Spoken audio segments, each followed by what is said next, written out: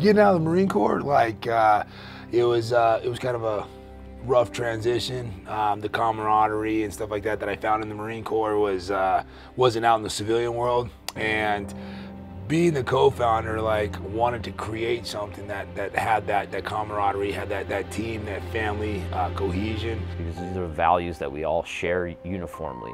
If you can't work well within a team, if you don't have integrity, if you don't have humility, you're simply just not going to stand the test of time as a great coach. You're not going to earn the respect of your athletes. And I learned that through earning respect with Marines.